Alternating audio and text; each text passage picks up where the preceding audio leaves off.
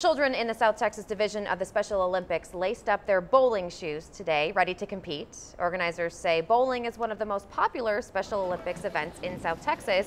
The competition took place at Bowlero, bringing together more than 600 competitors from school districts across the coastal bend. Now, one of those competitors was 8-year-old Sebastian Flores. His mom, Selena Flores, says that she loves seeing her son excited and eager to compete.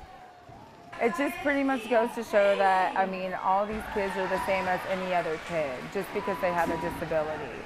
So it's just great to see that for the kids. Absolutely. Those who placed well today will advance to the statewide competition in January. One of